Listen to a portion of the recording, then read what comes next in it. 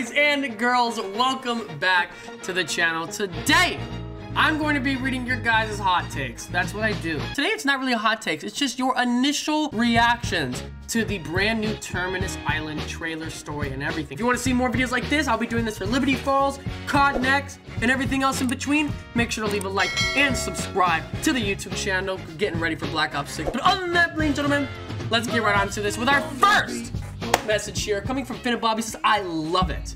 Gameplay looks like Cold War, which is manageable, but the aesthetic of zombies feels like BO1 to BO3. All combined, which I love.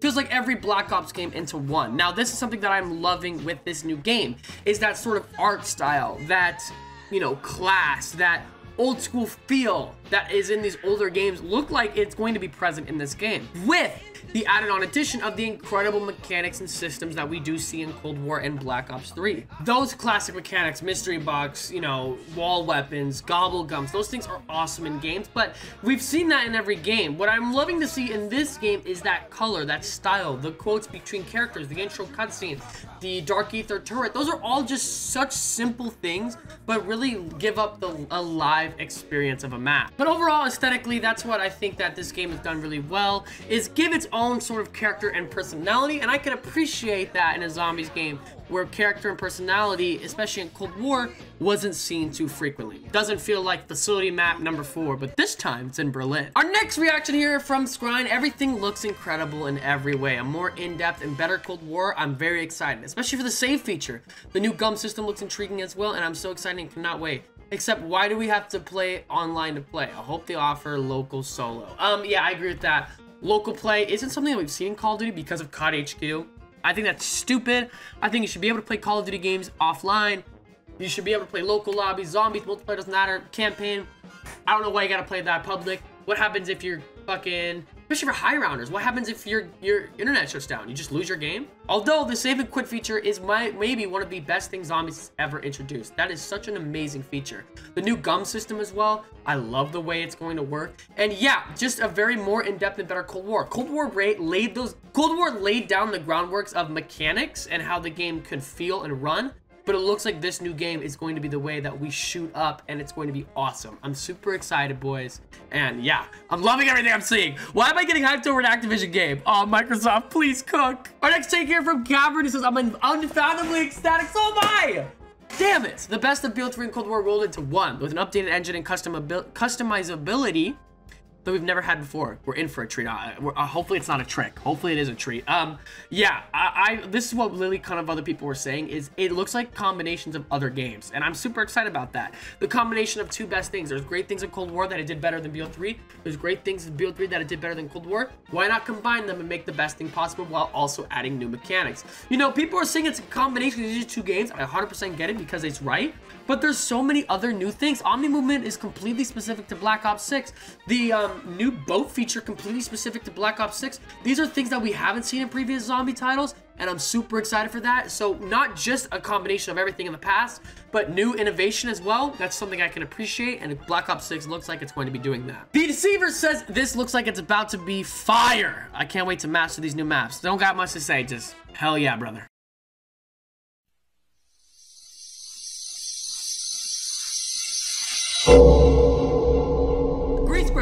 Heard there was no permanent upgrades, which are a good thing, keeping everything in gameplay. I still don't know how I feel about the armor and tac sprint in zombies. Tac sprint, yeah, that's something interesting we've seen before, but I think it could be used correctly if maybe Stamina has a infinite tac sprint, or Stamina has some super special effects with tac sprint. But the armor system as well, now I haven't read into much of this, but I've heard it's a 3-plate armor system. I like the armor in Cold War. I know some people didn't, but I personally did not mind it too much. I don't know how this new armor system is going to work with the craftables. I feel like this is a lot of things that we are going to see. I am excited for it. I think that we've been waiting for something like this to happen in terms of new ways to get these sort of special customizabilities. But I will say, if it's going to be a similar armor system to Warzone, that's going to take away a little bit of the effect of Jug. Take away the little bit of the effect of, hey, maybe that the Super Sprinter's armor effect won't be balanced right. Maybe it's going to feel really weird because it's now going to feel like a Warzone game. How is that going to work? I'm not too sure, but if there's a game and a company that I trust in Call of Duty, it's going to be Treyarch.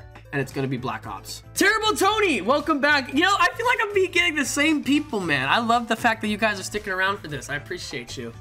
The first part, you know, I'm really enjoying zombies. Gameplays looks sick, looks like Cold War, which we really enjoyed. We all enjoyed Malware, top 7 map ever. Story-wise, though, I'm not too sure how I feel about Richtofen being the big bad, the villain, the heel. Maybe I'll come around to it. Also, the characters we played just seem really bland. Well, characters like Maya, these other characters like Gray, yes, they were very bland in Cold War, but we'll see the new motivations and how they change with the prison system coming into this new game. Now, but for the story-wise, for Richtofen being the villain, he was a villain in Black Ops 1. You just played as him. He was a villain in Black Ops 2 with the Victus crew. How we're going to see him being the villain, I don't really know, because we are now trained because of Black Ops 3 and 4 to love Richtofen, but he's also been sort of a questionable character. We've not really ever known to trust him, especially, but we did always trust him over somebody like Monty or the Shadow Man. This new game, though, is he going to be just the villain, or is his story... Are we playing as the villains? And Richtofen isn't the villain in this game, yet he's misunderstood. This is something that we are going to see, maybe not just in this map, but in the next DLC and next maps coming along. And I hope Richtofen is represented well and not just, ooh, big bad Richtofen. It has very, very in-depth motivations on why he's doing, because it would not match his character model, his pure self leaving the Dark Ether without it, you know, formalizing into something into this new modern Dark Ether story. And that is something that I think that we're going to see a lot in this next game, is that new story. Mystic. Now, Mystic dropped me a couple of different hot takes, so we're just gonna read my favorite one. And Mystic's favorite hot take that he gave me goes a little something like this. The manual armor plating is going to suck, in my opinion. It feels too much like Warzone and Modern Warfare Zombies, which I both dislike. I won't fit into the Zombies formula well. I really hope I'm wrong and they have some way that makes it feel better tuned into Zombies. So, yeah, if it's just normal plates like Warzone, I completely get that. There's no style there. There's no flavor.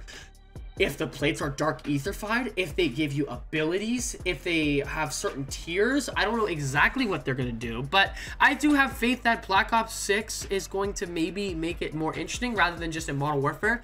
Because Modern Warfare Zombies, yeah, feels like Warzone, feels like DMZ, that sucked. But maybe this new armor plating system in Zombies makes it feel super unique and not just, oh, here comes Warzone feature number 17 to go into Zombies, just like the compass and minimap was in Cold War. This, aligned and combined with other things that you will be, you know, upgrading with in-game, like that other take gave us, hopefully that all together makes this armor system feel, you know, more complete, less sort of like something you just threw in from Warzone. But I will agree, this is something that I'm nervous on, and honestly, one of the only things that I've been like, we're gonna have to wait and see. Ermac. Seeing Trek not only listening to fan feedback, but basically every complaint that Cold War had and fix/change them, but also doing things like save and quit that nobody thought of is such a massive W. 4 years of dev time is really showing here. Yeah, 4 years of dev time is really showing. But my question is that 4 years of dev time, it's all in this map, right? But we have to follow this map up. We can't just release this map and then wait till February till we get a new one, because that's what happened in Cold War. And Jingle Hells came out and that shit was trash. So if we are going to want to see other things, we're going to need new zombie maps in December, in February, in April, or new wonder weapons, new things to add to the map. I can't just sit here and play the same map for 4 months. Now, I understand there are 2 maps, and that's great. That'll definitely give it way more longevity. But I would love to see those changes implemented and not wait a whole month just to have a new gun in the game. You get what I'm saying? So yes, that 4 years of dead time, if it's really going to show, it's going to be the amount of post-launch content we get and how much time it takes for that post-launch content to get released. My boy Whale, code 6 Beluga. Most of my main issues are on CWR, I think that means Cold War, seem to be addressed or streamlined, such as the HUD, salvage, and armor. Added QL, like save/quits on solo, and less menus for PAP are great. It's now time to see if high rounds and weapon balancing have been changed, which if it has massive W. Yeah, weapon balancing is a big thing. We talked about this in the hot takes video with Quidos. If you haven't watched that, go check it out. But weapons need to be able to be used past round 20. That's just something that I've seen. Now, not all weapons, because you need your shitters to make it interesting, but you do need to give me some really good weapons in this new game so that it doesn't feel like I have to use the wonder weapon at round 20. I want to be able to use the commando. I want to be able to use the XM4 or whatever they call it. I want to be able to use all these shotguns. These guns aren't usable in these newer games unless it is insta-kill, which obviously, but I want to be able to use those guns without having to completely switch to the ray gun, Helion Salvo, or whatever game you're playing. I want to be able to use those guns. You know, I don't have to be able to use them until round 60, but I would like to use them until round 30, and I definitely think they need to be buffed, which hopefully the ammo mods will be a way they do that. Finally, Mercy, Horrible Mercy with our last comment of this video says, manual armor plating like Warzone is such a huge no for me. That is something that we've seen before. But I want to get to that last part. Excited about weapon kits. Yes, the customizability of buying a gun off the wall and you get your weapon kit, grabbing it out of the box, you get your weapon kit. No more already attachments on guns. I hated that in the last game. You being able to have your weapon kits and bring them to the game are very, very nice. That is such a great feature, and I really love that. It's like they're really Is Treyarch listening to us? Kevin Drew, I know you're back on Twitter. I don't even know if you probably don't even know me. You guys probably don't even know me. You're like, that's the guy that shitted on Modern Warfare 3. This guy is a fake. I promise, when you're good, I love you. Kevin Drew, I know you made Zetzible. I know you've been there since the beginning. Craig Houston, you're a great writer. Treyarch, please deliver.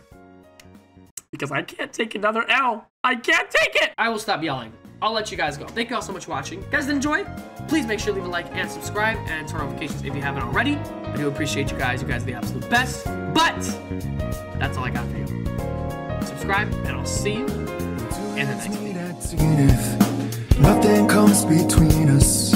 Dancing like ballerinas under the moonlight all night long. You to come, and people just need to get over that. And the water's rolling down, it's forever all eyes me. The more you leave me in that trance, it means everything to me looking down below. The one I seek to find, no matter where you might go. Remember you'll be on my mind. Always watching over me, somehow you make me feel invisible. Power to my soul, yeah. On my knees are things that used to bother me, cause your existence